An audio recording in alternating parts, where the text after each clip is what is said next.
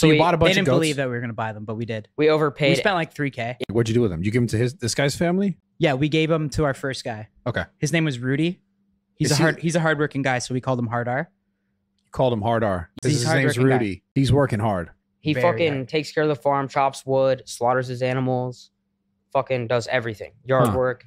Like, does he Like like a real man. yard work? You're So the he's one working that's in the fucked up. field and shit. So we go to Fair. his house and he shows us like his crib. He's got like 6 kids, his wife, a slaughterhouse in the back, a fucking abandoned like shed.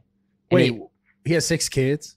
6. Oh, boys, girls. Oh no! Stop. I mean, I don't know. I'm just saying. No. They're Amish, bro. Like it's I don't. they think live they live by their own rules. Yeah, but like, didn't you ask them like about like the cousin thing? And I asked him about. I didn't ask about the daughter, but I asked about the cousin.